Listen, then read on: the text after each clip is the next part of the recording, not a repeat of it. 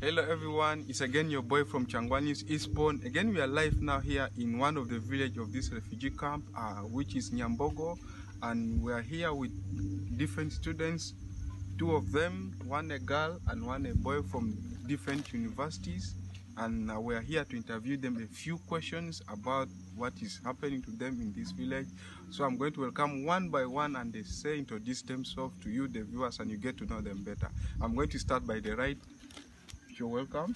Oh, thank you so much, Mr. Isborn.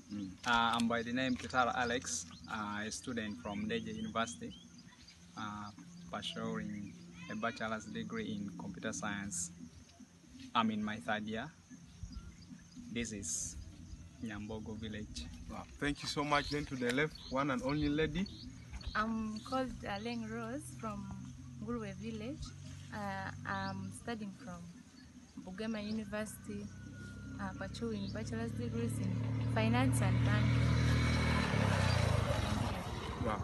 Thank you so much. You've had their different names. So to my students, I'm going to ask you, do you always face any challenge during your education career, if I may ask you? Yeah, I do. Okay, please tell us about it briefly. First and foremost, as a student of Ndejje University, there are many challenges that I always face. Online studies that the school is in the process of initiating is a little bit difficult to me. So that's one of the biggest challenges that I'm getting.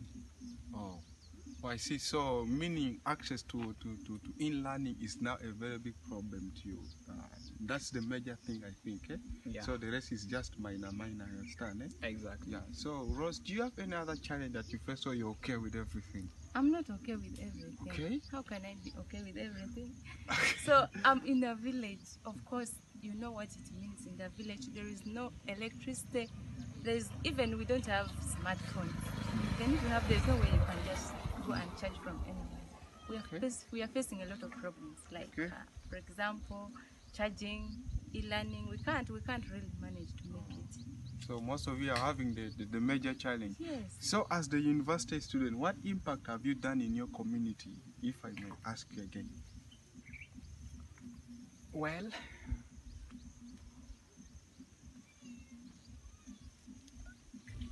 my impact to the community. Yes, I see. Yeah. First and foremost, where I live, I live in a community where the students also go to school. Students always admire the life of being at the university, not that they can study hard so that they can reach that level of the university. And so that kind of advice is a little important for them. Yeah. Yeah, I see. Yeah. Okay, Rose, do you have any impact as a university student in your community here?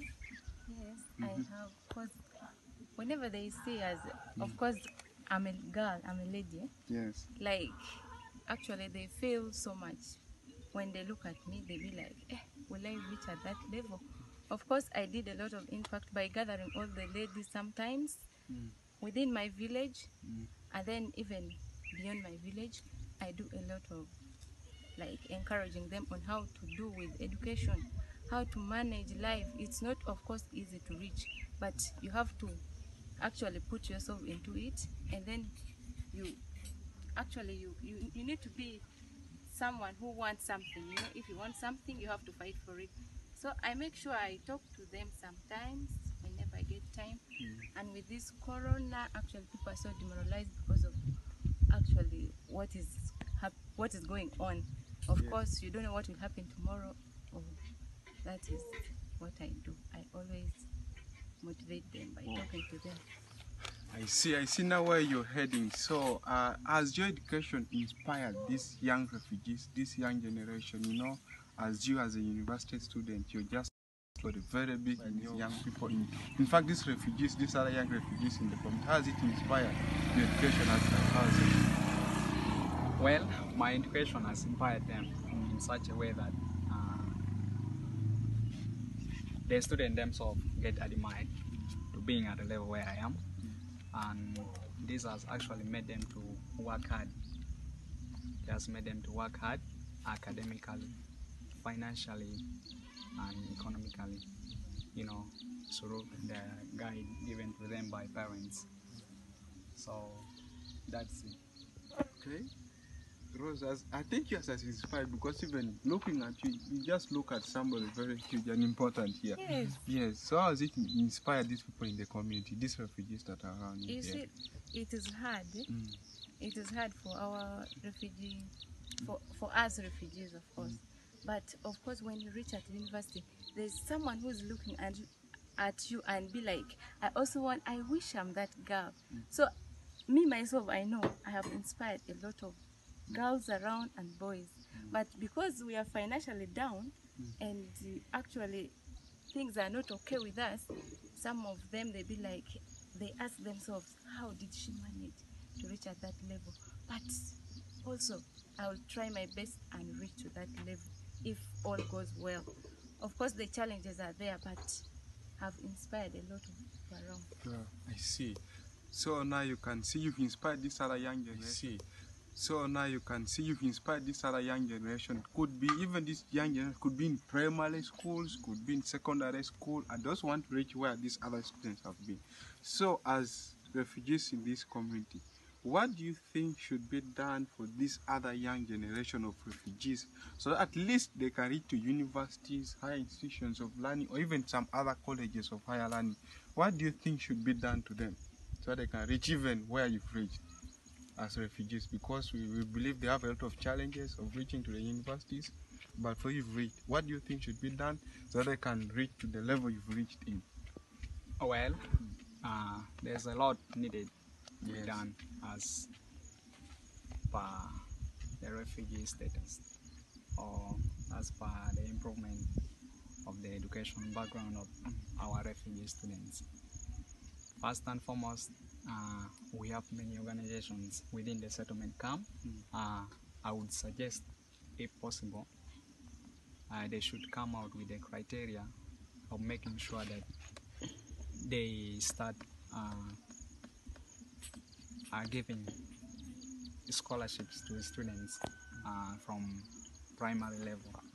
If they can start paying pupils from primary school level to a higher level, that would be well and good. Another alternative would be coming out with vocationalization skills practice can as well aim higher by, making them go to a higher level of institutions such as the university. Yes. Yeah, those are the few that I can give. Okay. Thanks. Okay, thank you so much. Of course, what should be done to the refugee pupils and students at large? That, of course, he talked of NGOs. Yes, they have to do something. Also, as well as our parents, they should also contribute to their children. Of course, when someone sends your child to school, you have to buy books, pens, and whatever. So parents also should play their role of sending kids to school. And then also the schools, they are supposed to at least build, because distance from here to Kasonga, here to Kyangwali, it's very far for some pupils. So these NGOs, they should come up together and they work hard to support refugees. Education is a key. So they should do something to refugees' children to at least make their life, at least to manage them reach their future goals. So I suggest they do something of that kind, maybe even like the on this vocational schools. There are so many vocational schools, and then they can also register, like for example, I had NRC. Parents also should play their role of sending kids to school. And then also the schools, they are supposed to at least build, because distance from here to Kasonga, here to Kyangwali, it's very far for some pupils.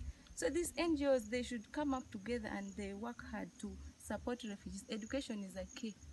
So they should do something to refugees' children to at least make their life, at least to manage them reach their future goals. So I suggest they do something of that kind, maybe even like the on this vocational school. They should, there are so many vocational schools, sorry, and then they can also register, like for example I had NRC is registering these children within the camp to go for vocational learning, something like skills, which is good, because when you know how to do something, you cannot wait, you cannot be unemployed, you can just go and do it, you get your money. So they should do that in order to help us and the refugee people at large. Wow, that is very brilliant. You see, they are, in fact, they are from the university. You've had their response, you've had their says, you've had their suggestions, and what they feel about this whole thing. To our viewers, we still remain as Kyangwali News. Have a very beautiful day. May God bless you all. We love you all. Bye-bye for now.